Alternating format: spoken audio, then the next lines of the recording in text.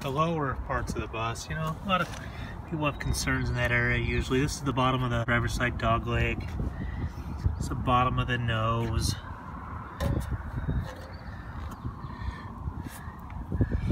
I think it's pretty likely that that's original. Being that when you look underneath the bus, you still have original floors, original cargo floor, battery tray on the passenger side appears to have been repaired. The inside of the wheel wells on the driver's side, passenger side front, back side of the seat stanchion, bottom of the front floor. They're normally trouble spots. Look down on the bottom of the rocker. Good shape. This paint job has been on there for at least 10 years. We think it's been on a lot longer than that. You know, generally, if you're looking good at that period of time, it's a pretty good sign about the quality. The back of the rear passenger side wheel well closing panel.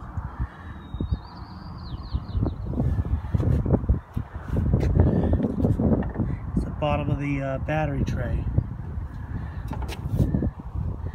The apron. The hinge carrier.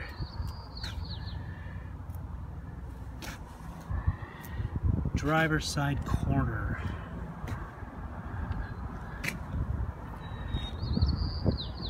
Wheel well closing panel, driver's side, rear, the front of the wheel well. See, that's the back edge of the cargo floor right there where a lot of buses get pretty bad rust from road spray and whatnot. You see those little dimples on the bottom of that pinch weld? Those are factory spot welds on that long rocker.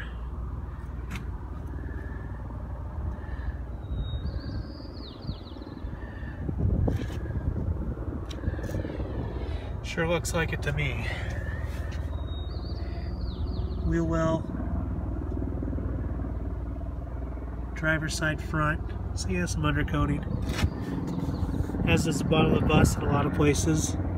It's like the undercoating has been on there for probably since the bus was new.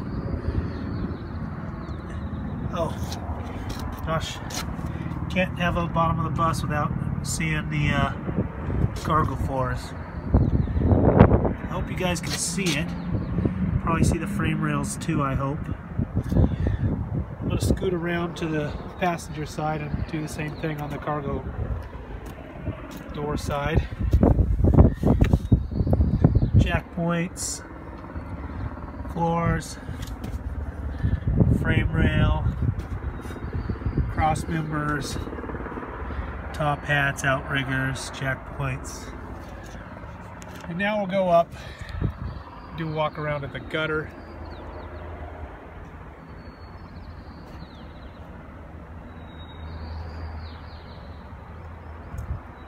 We're on the rear corner of the bus, driver's side right now, walking forward. This bus has 6 pop-out windows. It's not standard equipment. Should be, but it's not. So it's pretty cool that this one has it. We're walking around the front of the nose now. Passenger side. Let's look at the bottom of these cargo doors. How are they looking to you? Pretty good gaps too, huh? Bottom of the cargo door. I should have been a videographer, right? That is sarcasm.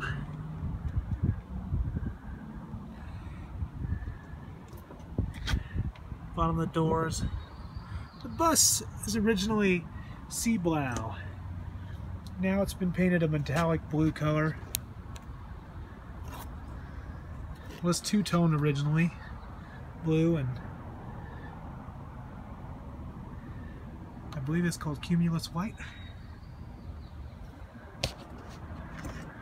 or maybe it's not cumulus white. Now that I think about it, it's well, the name escapes me at the moment.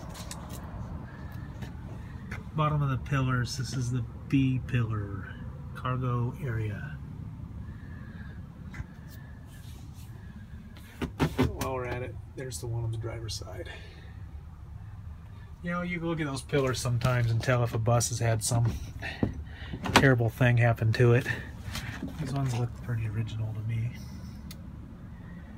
This is the pillar on the back edge of the aft, the rear cargo door. Little dimples up there on the top. Tells you it's original.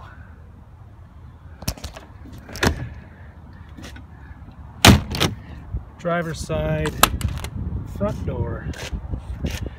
Okay, here's the bottom of it.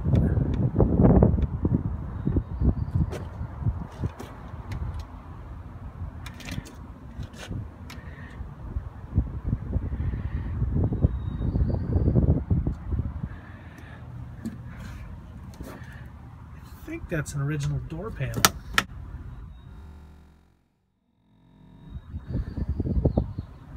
Sure has the look.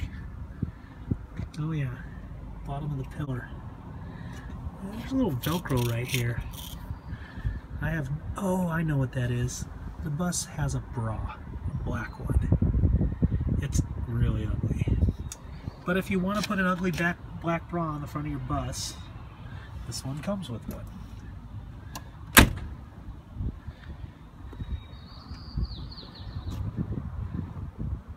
That way you can replace rock chips with your paint getting worn off by a crappy black bra.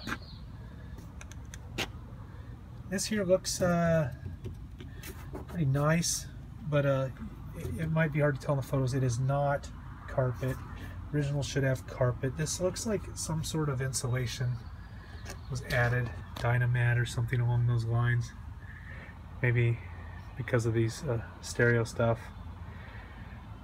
I know the stereo looks like a kid owns it, but it's not.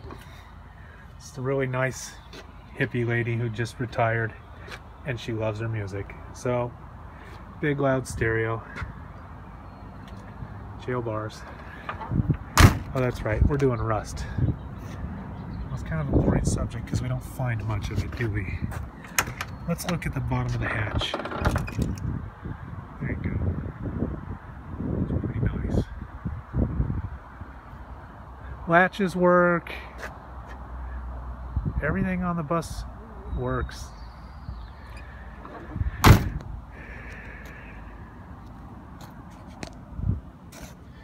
Got the little plastic ends on the end of the jail bars. It's kind of cool. Don't hardly ever see those. Earlier ones are aluminum.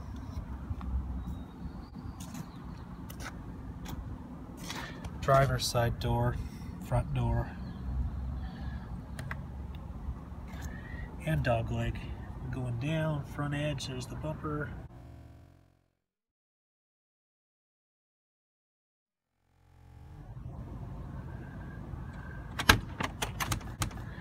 Let's have a look at the bottom. Trailing edge of the door. Hope you can see that. Sorry, pardon the sun. The door's nice on the bottom. Down here on this bottom edge, you can see that there might have been some rust pits that was painted over in the past, but it's not bubbling or anything like that. Really, really minor. It's on the bottom inside edge against the door seal. Just want to have you know, it's not perfect, but it is real nice. And it's not missing too many things.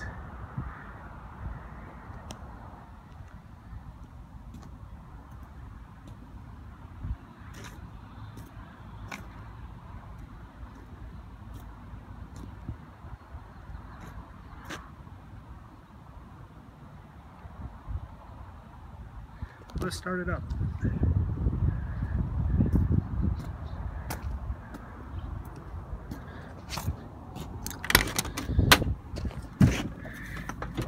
neutral, e-brakes on, turn the key, no gas, fires right up. I'll give it a little rev so that charge light goes out. There we go.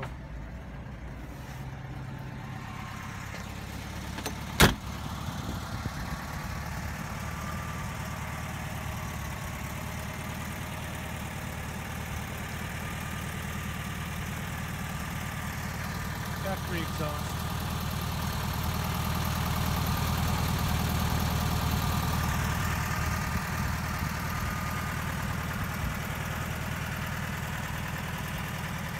I popped the engine lid, but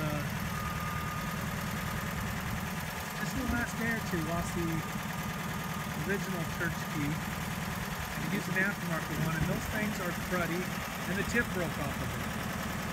So I need to go grab a screwdriver to open that engine lid again. But the engine, it's not especially pretty. It's just a good working engine. It's a 1600 dual port. Just a good engine. Doesn't leak much oil. The owner basically says it leaks no oil. I'd say it's a Volkswagen. Don't be surprised if there's a drip every now and again.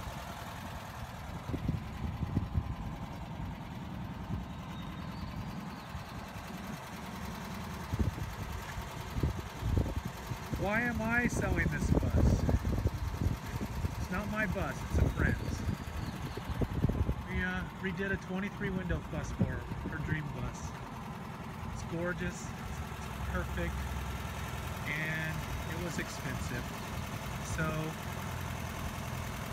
Mabel, that's the name of this one, she has to get sold. And we like to see it go to good people.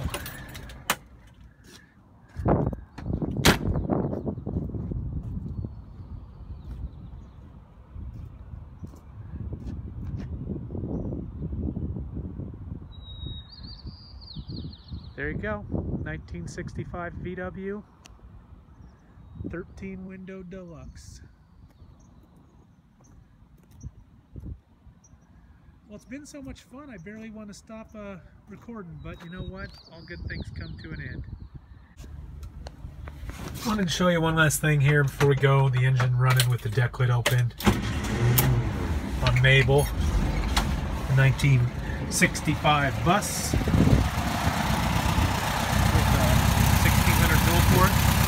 Remember I said the church key was lost, and it is, so I'm using a screwdriver today. Every Volkswagen guy does that eventually.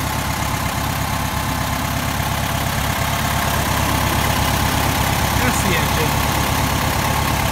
I hope you can hear me over the engine, but it's just a simple, cleanish 1600 dual port. That's the dual port end castings right there.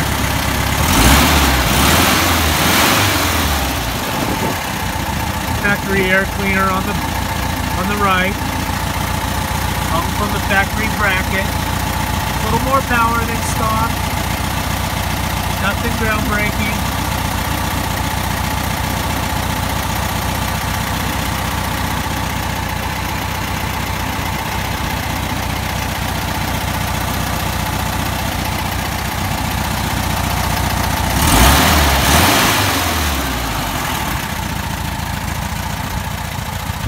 Bosch alternator as well.